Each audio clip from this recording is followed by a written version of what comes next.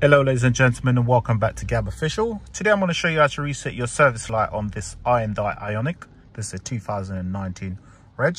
First, what you need to do is turn the ignition on. As you can see, it's a keyless entry, so we're just going to turn the ignition on. This is a hybrid vehicle, and what you need to do is, in order to reset your service light, you're going to need to press the brake. As you can see, the handbrake, you have to make sure the handbrake is on. As you can see, handbrake is on now. So you press to push the handbrake on, you press to bring it off. Start those old Mercedes back in the day.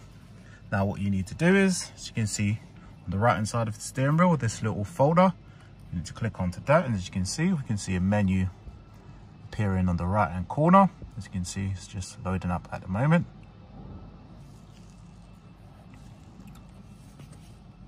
We're literally going to scroll through that, and as you can see, it's got like a cog. And literally once you get to the cog on the right hand side, it's the furthest one away. You'll see it come up with menu like driver assistance, doors, lights, sounds, convenience, service interval. As you can see, that I'm on now.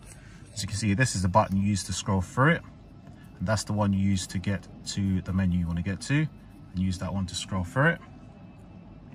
When you find what you're looking for, as you can see, service interval, I'm going to press button in. As you can see, it's got OK button on it as well, so you push it in, just enter, and as you can see, it appears, it says 9,934 miles, 276 days. What you do is, this button, you press and hold it until it resets. As you can see, it says reset time and distance, yes. As you can see, now it's 10,000 miles, 365 days. Thank you for watching Gab Official. Please like and subscribe for further content.